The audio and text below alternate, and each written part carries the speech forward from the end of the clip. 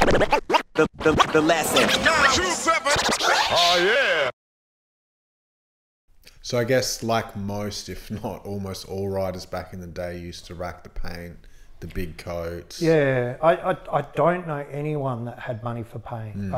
I didn't have an income as a kid, you know, and it was harder where we were because there weren't many stores. So you can only go in so many times. People know who we are. They know that you do stuff around town. So we'd go for journeys in the car, you know, that kind of, I didn't have a car, but other people would take us. You know, a couple of girls that had their license would drive us to spots and like the different distance. Yeah, I'm talking like interstate type thing over the border and different areas and just to get paint. Just to get paint, yeah. Yeah. Rural spots, country towns, all kinds of places. So then if you're driving that far out to get paint, you guys aren't getting like 3-5 tins, you guys are getting... No, you can't. It's not worth it. It's too far, you know. You got to get a lot, or it's not worth it.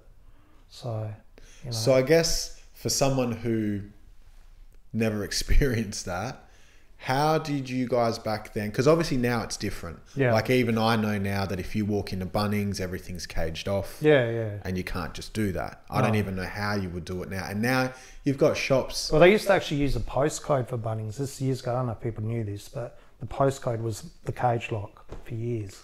I don't even think people, I don't know how many people knew that. So how did you know that? I worked it out.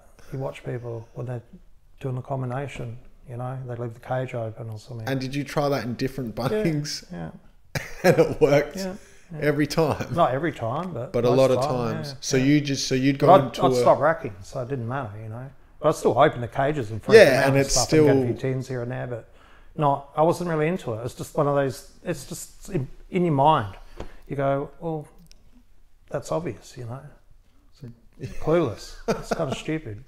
Yeah, wow. So I guess when you're going into something like that, when you were doing that back in the day, because I seen, is it Star Wars, when I seen that as the dude, he's talking about they used to go on with the big coats. Yeah, and they would just stuff their coats and their pants. I'm assuming you guys were doing the same sort of shit. Where we lived, it was freezing all the time, or not in summer, but so I was wearing jackets constantly, hoodies or whatever.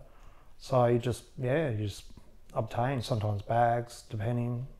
It really came down to who you're with. There's one guy that was really good, Raid.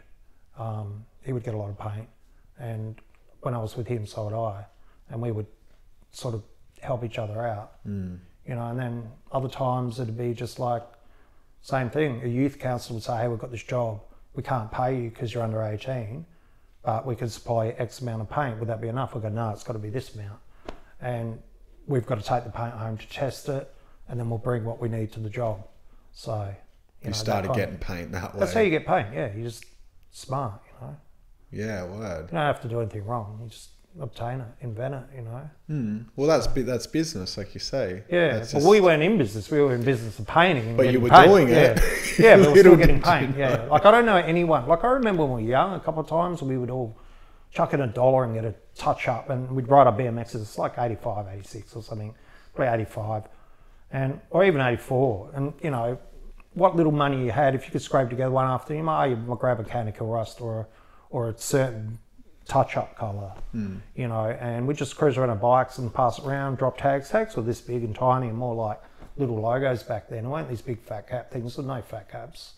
It's all fine line kind of stuff. And actually tags in Adelaide, I remember one thing I really liked in the early days were really well done.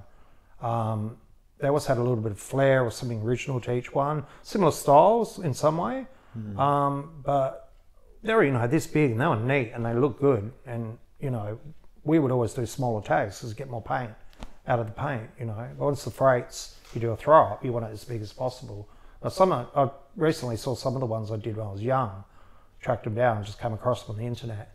Some of them were like this big, but I would have been up to this high, you know, a bit taller and tiny. And ones you see a few later, they're fucking 3 times the size, because as you get older and better paint or you learn more, you go bigger kind of thing. Yeah. So yeah. The lesson. Oh yeah.